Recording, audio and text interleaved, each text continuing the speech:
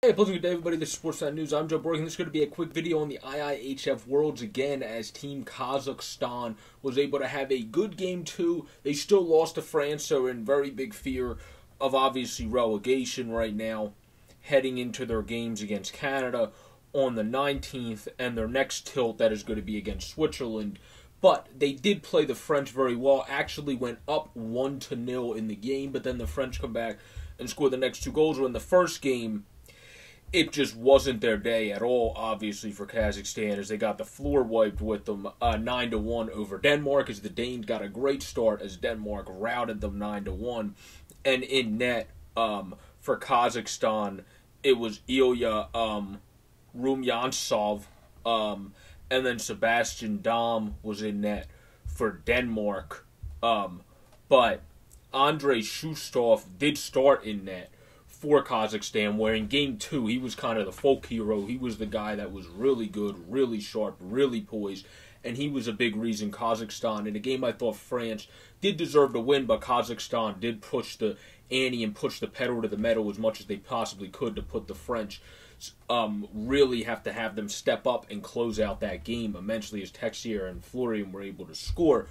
But when it comes to that first game, they weren't able to get anything going. They got shellacked.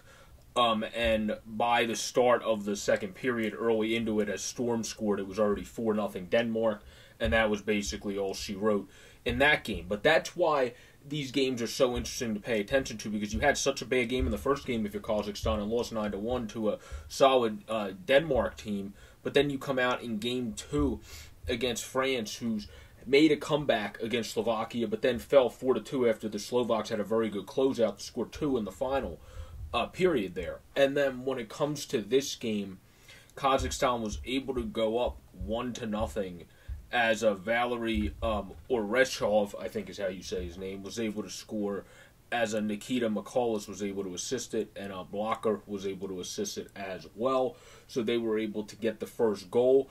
And also in this game, Andrei Shustov, you want to see great bounce back from your goaltender, obviously got shellacked. Wasn't good defense for Kazakhstan in that game against Denmark either.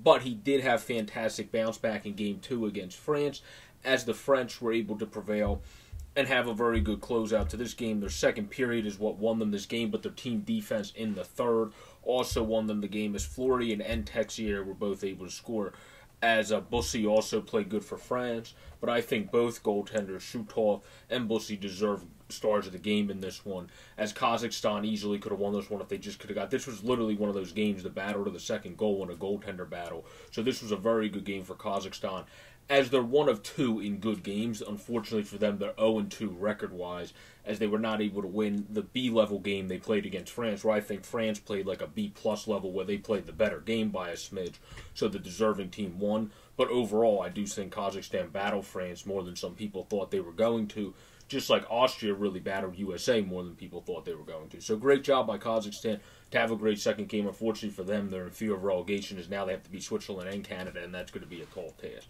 Peace out, everybody. Stay, or actually, I think they just have to beat one and then go to OT.